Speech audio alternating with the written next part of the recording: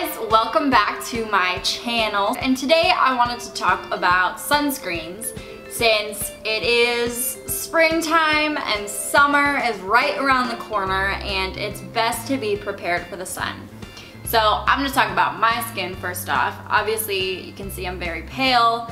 I burn very easily. I've always had a problem with the sun growing up. I grew up in a very sunny climate and I constantly had to be putting on sunscreen. My cheeks would always burn, my nose would burn, my shoulders would burn.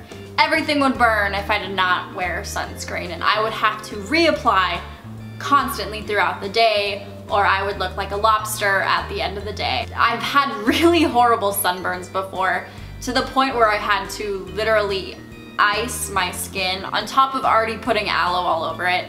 So I know the struggle of sunburns, and I now, being more environmentally friendly and more kind of conscious of the money I'm putting towards certain companies nowadays, I definitely look at brands and I look at the ingredients in sunscreens to know what I'm actually putting in my body. Our skin is our biggest organ and it absorbs everything we put on it, and I think a lot of people don't realize that. There are a lot of not so great ingredients that are actually toxic to our skin that the general public doesn't know about. We also have to remember that if we go into the oceans or into rivers or lakes, anything that's natural in the environment with sunscreen on, we're bringing those chemicals and those ingredients that are in the sunscreens into these natural waters, and they're going to affect the sea life and water life. Sunscreens have had a huge effect on the coral reefs in our oceans. So we really need to be conscious of the ingredients in our sunscreen so we are not harming the sea life and the water life of these waters that we're going into. Now, before I get into my 3 favorite sunscreens, I really want to talk about the environmentalworkinggroup.org.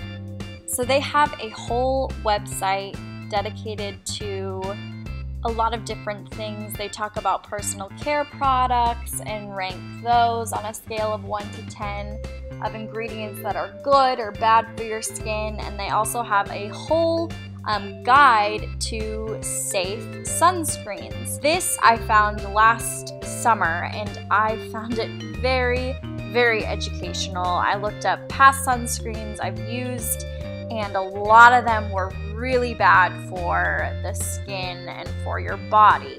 They have the 2016 guide and the 2017 guide will be out soon enough, so keep an eye on that. I highly recommend looking at the sunscreens you have or kind of researching sunscreens that you want to buy for the upcoming summer season. So I'm going to talk about my favorite sunscreens. First off, I'm going to talk about this Honest Mineral Sunscreen. I actually purchased this at Costco last summer. This has a 12-month shelf life once it's open. This is really great. I got it in a pack of 2, I believe, at Costco, so it is fairly reasonably priced. I also bought it on sale last summer. I love the Honest company. They make great products. I've never really had troubles with them. So this has 19% zinc oxide, and that's something really to pay attention to because a lot of the sunscreens I'm going to show you have zinc as well as titanium dioxide in it. This one is going to be the whitest out of all of them. I have loved this product. I don't burn from this. I have great results from this. It's just something to be aware of. You don't need a lot, especially with all these sunscreens. A little bit goes a long way. And the next sunscreen I have is called Baby Ganix, like organics, but Baby Ganix. Also a mineral-based sunscreen. I actually got this at Target. So this is significantly larger than the Honest company, as you can see, and it's a lot thicker as well. Baby Ganix has titanium dioxide, 3% of that. It has 6% of zinc oxide, and it has 5% of octisalate, which that isn't the best ingredient, to be honest, when we're talking about sunscreen. So this is a lot healthier than the majority of sunscreens out there. I actually like this a lot more than the Honest sunscreen. The Honest sunscreen tends to be really runny when you put it on. None of these are tested on animals, keep in mind. I really love this. It's a lot creamier of a consistency compared to the more kind of runny Honest sunscreen, but I really like this. It's just harder to travel with this guy just because it is so big, but that's something to keep in mind too. And the third sunscreen is Sunology Natural Sunscreen. I actually ordered this online at Costco.com.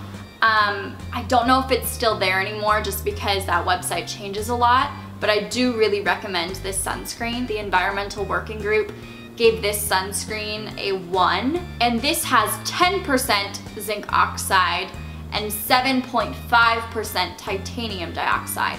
This is 80-minute water resistant. So this again is not the whitest sunscreen like the Honest brand is, but still has very, very healthy ingredients. I really like this Sunology sunscreen. It does have a different smell from the other guys. I can't really place it, but it just has a slightly different scent. But yeah, really love this. This is actually only 2 ounces or 57 grams according to the bottle here. So this is great to travel with because it's actually really small. If you look at the difference between this guy and this guy, very, very different, as you can see. Same with the Honest here. Honest is 3 fluid ounces and this guy's 2. I would say the best 2 ingredients to look for are titanium dioxide and zinc oxide. Those are gonna be the best ingredients that you're gonna find in the sunscreens. I'm also gonna link down below the Environmental Working Group page. They don't have an updated sunscreen 2017 guide, but I'm going to link the 2016 guide as of now. Still very reliable and a great source kind of to look up things. They also have a cosmetics guide if you want to look up makeups or creams, stuff like that.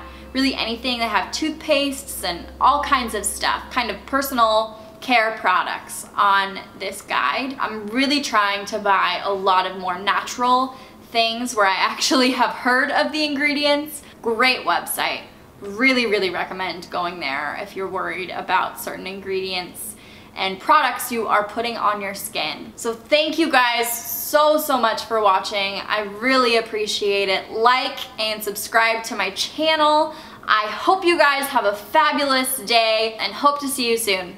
Bye guys. Bye.